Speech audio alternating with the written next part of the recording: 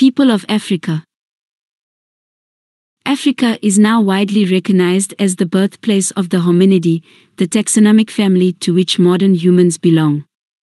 Archaeological evidence indicates that the continent has been inhabited by humans and their forebears for some 4 million years or more.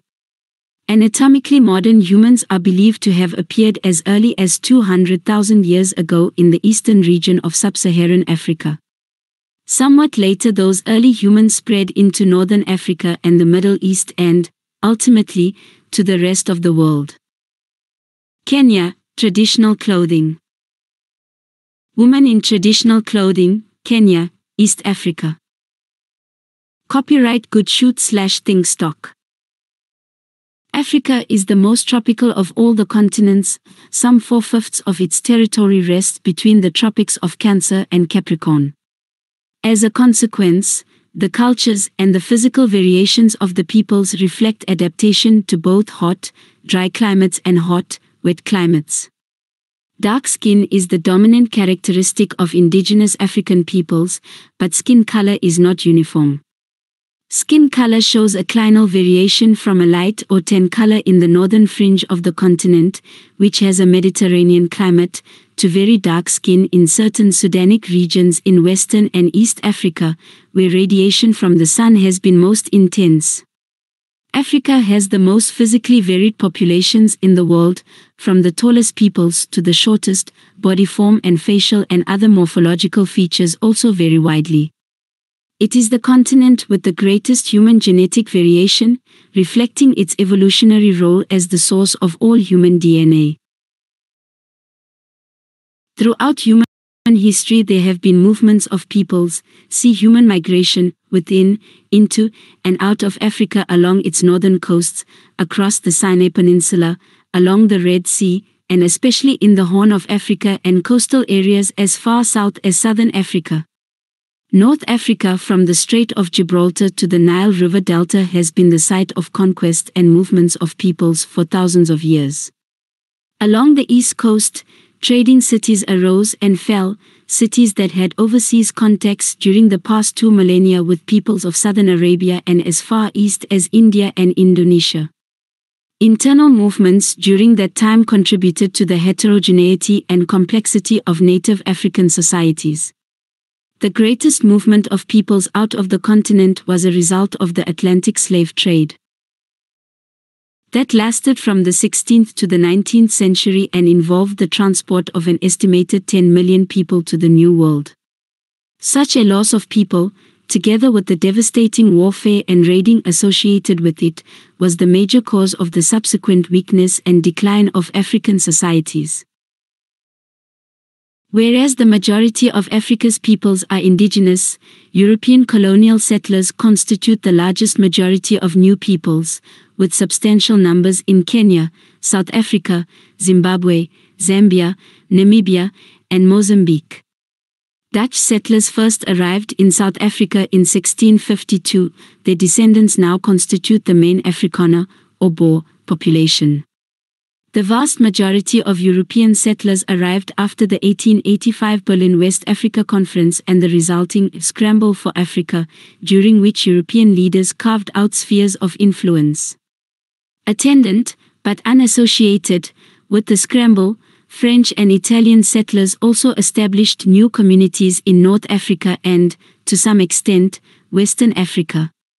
Much earlier, in several waves of migrations beginning in the 7th century, Arabs spread across northern Africa and, to a lesser extent, into Western Africa, bringing a new religion, Islam, and a new language, Arabic. Along with some new cultural and political institutions.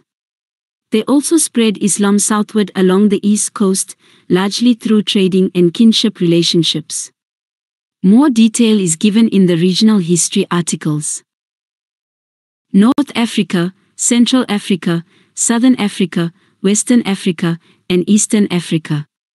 The colonial era began to disintegrate in the 1950s. Culture areas. Although the precise number is unknown, there are several thousand different societies or ethnic groups in Africa. They are identified by their recognition of a common culture, language, religion, and history. But in some areas the boundaries among ethnic groups and communities, villages, towns, farm areas, may not always be clear to the outsider. Most Africans speak more than one language, and frequent migrations and interactions, including intermarriage, with other peoples have often blurred ethnic distinctions. There are an estimated 900 to 1,500 different languages, but many distinct political units share a common or similar language, as among the Yoruba, Hausa, and Swahili-speaking peoples. Complicating the situation in the 20th century was the creation of new tribes, such as the Zonda, Azanda, and Luo, that had not been distinct polities before the colonial era. Ethnic, cultural, identities in modern times have often been heightened, exacerbated, or muted for political reasons.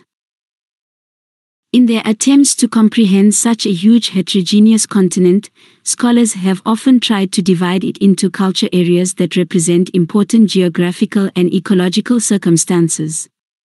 Those areas reflect differences in the cultural adaptation of traditional societies to varying natural habitats. For the purposes of this discussion, the principal regions are Northern, Western, West Central, Eastern, and Central and Southern Africa. Madagascar is also included. Audrey Smedley. Northern Africa. Africa north of the Sahara is differentiated from the rest of the continent by its Mediterranean climate and by its long history of political and cultural contacts with peoples outside of Africa. It is physically separated from the rest of the continent by the Atlas Mountains and is inhabited primarily by peoples who speak languages that belong to the Afroasiatic group. Those peoples include, for example, the Amazigh Berbers of Morocco, Algeria, and Tunisia. The Berbers are most numerous in Morocco and least in Tunisia, where, as a result of culture contact and intermarriage, they have become largely assimilated with Arabs, who speak a Semitic language.